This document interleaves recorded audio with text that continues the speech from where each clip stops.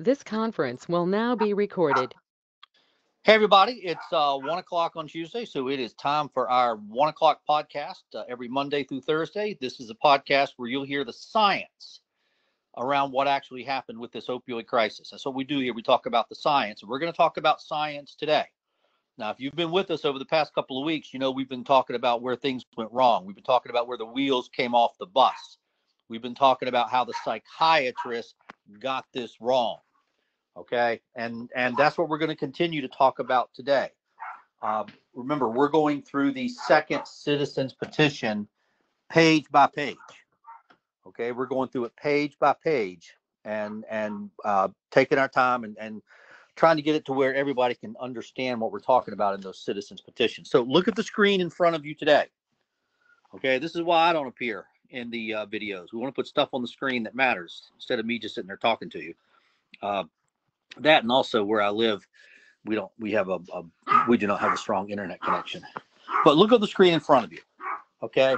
And you see the graphic there embedded within the page, and it says addiction is a brain disease. Addiction is a brain disease. Now above that, you see the name Alan Leshner, Dr. Alan Leshner. Okay, and this was the big study from 1997. Okay, Alan Leshner was then director of NIDA, National Institute of Drug Abuse, and this was it was not actually not a study. This is his paper from 1997, and he declares addiction is a brain disease.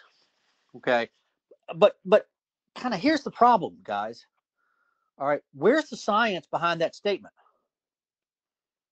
Okay, particularly when it comes to the opioids. Remember, we on this podcast, we don't care about alcohol, we don't care about cocaine, we don't care about methamphetamines. We're only talking about the opioids. So when it comes to the opioids, okay, addiction is a brain disease. Where's the science? Okay, you made the statement, and Lord knows psychiatrists love to make statements, and they love to act like the authorities. Where's the science behind it? Okay, because medicine's based on science. Where's the science behind it? And if you've been with us over the past couple of weeks, you know that we've been spending a lot of time talking about how the father of modern science, Dr. Karl Popper, did not consider psychiatry to be a part of science. He considered it a pseudoscience, a wannabe, a poser. Dr. Karl Popper, the father of modern science, put psychiatry in the same category as horoscopes and astrology. Okay, and the reason that Dr. Karl Popper did that is because you cannot take the opinion of a psychiatrist and subject it to testing. What kind of testing are you going to do? Now, remember, yesterday we talked about you go in the emergency department with chest pain, they're going to run some tests on you. Okay, chest x-ray, CAT scan, EKG, blood work. They're going to run tests. Okay, they're going to make a diagnosis based upon what those tests show. Well, when the psychiatrist says you're a opioid addict, what test are you going to run? Okay, you go into the emergency department with weakness on one side of your body, they're going to run tests to look and see if you've had a stroke. Okay, and based upon the outcome of those tests, they're going to tell you whether or not you've had a stroke. And again, here we have Dr. Alan Leshner just saying addiction is a brain disease. Okay, well, when it comes to the opioids, where's the proof? Now, here's where it gets worse. Okay, here's where it gets worse. Okay, this is where the wheels and the axles come off the bus. Okay, the psychiatrist actually did run some studies. Okay, this brain disease model of addiction, this dopamine theory of addiction. Okay, that's their big theory that all addiction occurs because there's a surge in dopamine in the reward centers of your brain when you're exposed to the addictive substance, and that surge in dopamine is so wonderful, so like nirvana, that the circuitry of the brain is hijacked, and the human just becomes a zombie, just wandering around looking for the next fix. Okay, that's the dopamine theory of addiction. Okay, and the whole thing hinges on there being a surge in dopamine in the brain. And for the opioids, the whole thing hinges on there being a surge in dopamine in the brain when the human's given an opioid. Give an opioid and look for a surge in the brain of dopamine.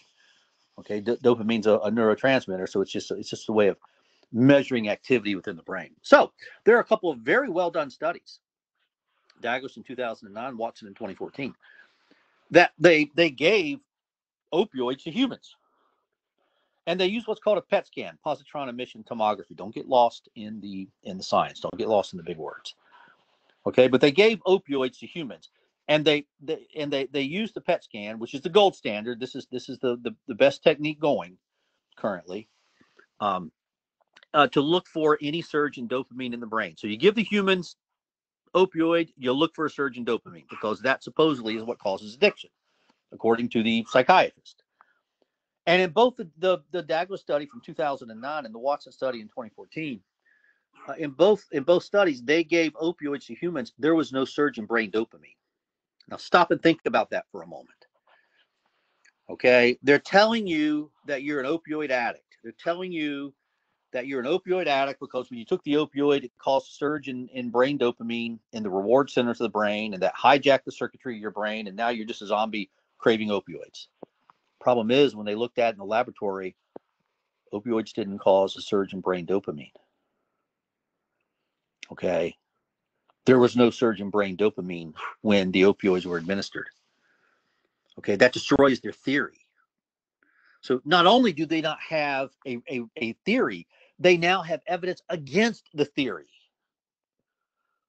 They have evidence against their own theory. There was never a supporting study that showed a surge in brain dopamine except for that ridiculous one done back in 1988.